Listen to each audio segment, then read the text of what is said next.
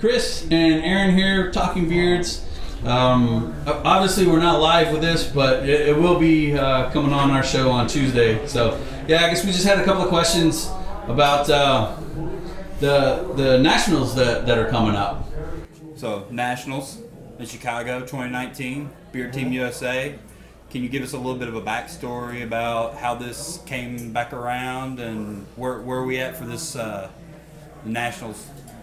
Well, nationals kind of went away for a year, and then myself and the Awesome Facial Hair Club got Beard Team USA and the National Beard and Mustache Championships and the World's trademark as well. And so we've been getting it all together, and now the new nationals organized by the new Beard Team USA, like you said, November 9th in Chicago's Southland, should be pretty awesome.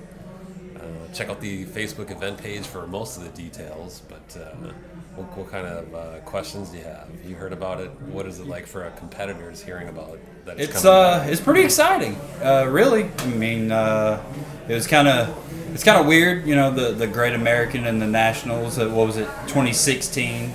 Mm-hmm. Was it that was the last year? It was 16. Yeah, so it's good that it seems like it's not going to be back-to-back weekends, and maybe there can be. Oh yeah. You know, yeah. So we're working with exactly the Alliance already. Yeah.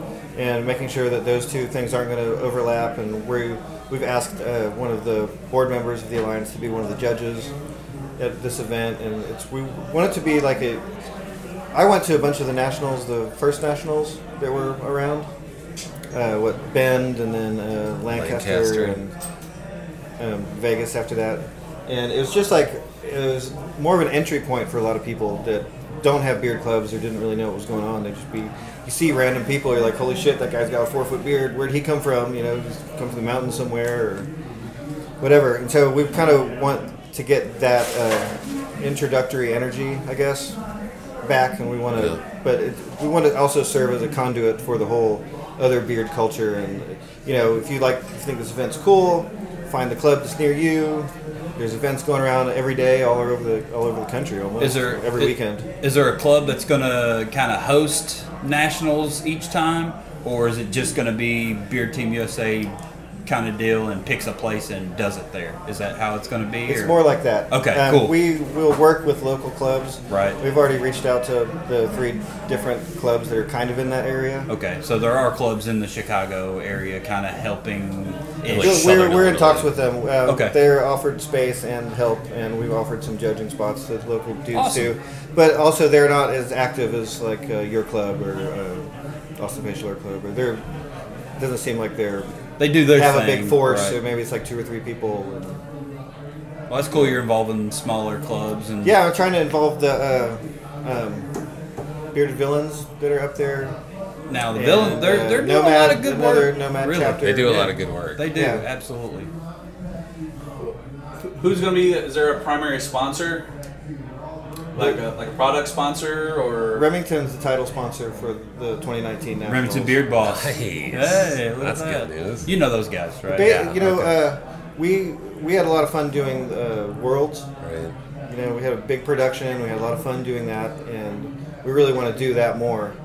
So, a lot of the same team that went into making Worlds is doing these nationals. Very cool. So this is going to be the idea behind the new national event. Will be to put it on a grand scale like the Austin Worlds type.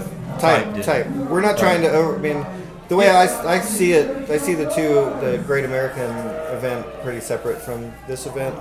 I know that there's been people calling the other event nationals, and the event's always been it's been the Great American Beard and Mustache Championship, right? Which is something we all agreed on in 2015 or something before, while the other nationals were still happening.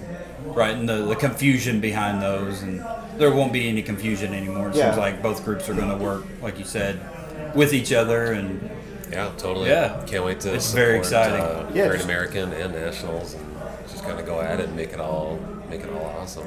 So one could hold an American title and a national title. How nice would that be? Wow. And a world title. Plus, there'd be some different categories. I think that too. person's name is Scott Metz, but never heard of him. Right. Scott Metz. Does he already have each of those titles? Does he have the World's title? Yeah, he does. Yeah, he does. Yeah. He's got all 3. Yeah. Well, now he can't compete anymore. That's the rules. Right, he's out. Yeah, you're out now, Scott. All right, well, you heard it first here on Talking Beards. There we go.